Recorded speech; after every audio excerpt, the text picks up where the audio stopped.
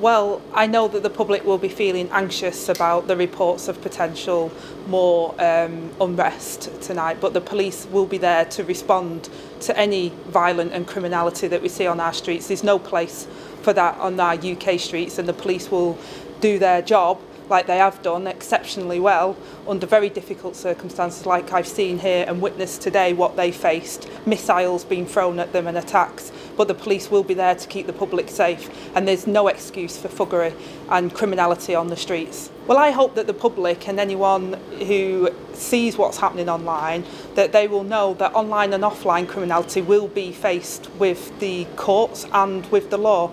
And I ask people to move away from that, to not get involved in that. We've seen what's happened on the streets like here in Rotherham. That is not our British values. We all equally saw the British people come out and support the communities and with the clean-up operation. So hopefully people will detest what's happened and will stay away from this violence and thuggery that the small minority of people have engaged with. Well, look, coming on the streets, throwing missiles at the police, attacking hotels like this one I'm here today is not a legitimate grievance. It's not the way we do politics in this country, and nobody should be condoning that.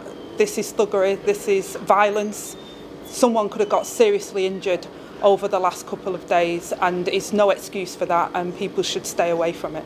Well, look, people like Robert Jenrick has been stirring up some of the problems that we've seen in our communities.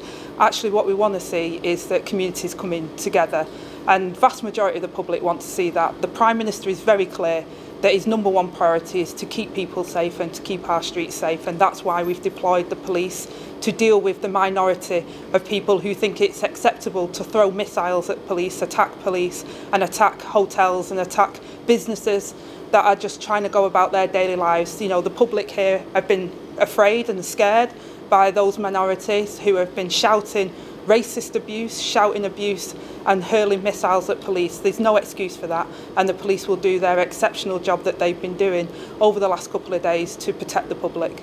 Well, like I say, the police will be deployed where it's necessary, and the vast majority of the public absolutely deplore what has happened. This is no way to conduct yourself. It is thuggish and criminality, and the police and our courts stand ready to deal with it.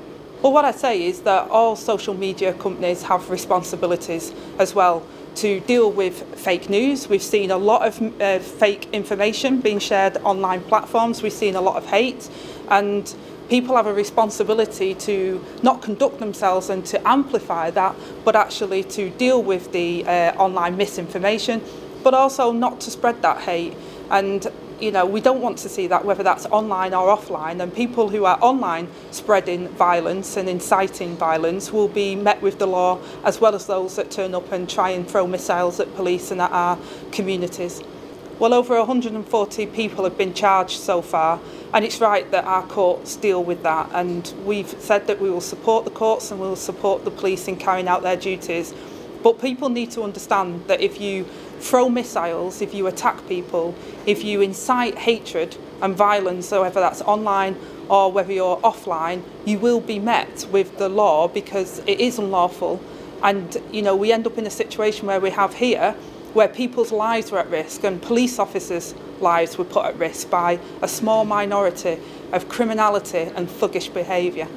Well, the Prime Minister has set out about how we're deploying police and how we're making sure that we're working with social media companies on the online situation as well, and working with the communities. But what has been heartening is to see the community response. The vast majority of the British people see this for what it is, that it is criminality, it is thuggish behaviour. It is not a legitimate complaint to throw bricks at police and to try and set fire to public buildings. That's not acceptable, and we'll continue to support the police and the justice system in making sure that those people are dealt with.